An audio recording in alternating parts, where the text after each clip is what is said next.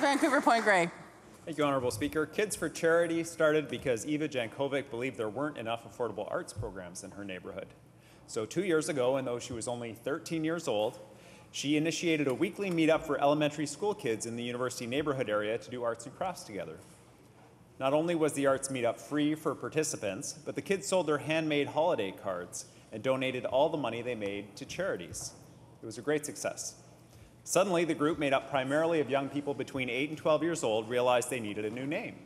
They called themselves Kids for Charity. Starting with bake sales and portrait painting, Kids for Charity supported local projects like the Norma Rose Point School Playground. They also built strong community support in partnership with the University Neighbourhoods Association and the Old Barn Community Centre. Last year, Eva was unexpectedly admitted to BC Children's Hospital. During the week she was there, she saw firsthand the dedication of the doctors, nurses, and volunteers who all tried to make their patients as comfortable as possible. Fully recovered and inspired, she left the hospital with a new mission: to raise funds for the BC Children's Hospital.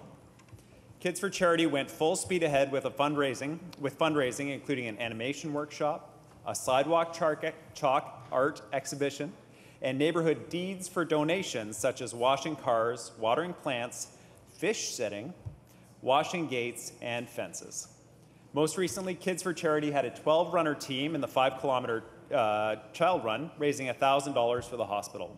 Running were Sean Choi, Mateo Fiuza, Morris Ling, Eva Vuck and Dar Jankovic, Sonia and Felix Mann, Anna R., Thomas and Forrest Van Alstyne, and Gregory Stenovic.